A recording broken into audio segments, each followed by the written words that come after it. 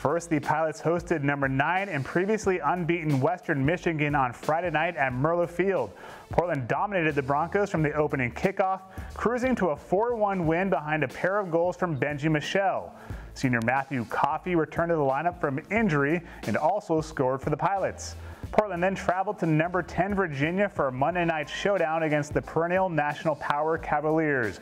UP grabbed the early 1-0 lead off a beautiful set-piece goal tapped in by Coffey, but the Cavaliers would respond to force overtime with a second-half goal and then pulled out the victory in the first extra period.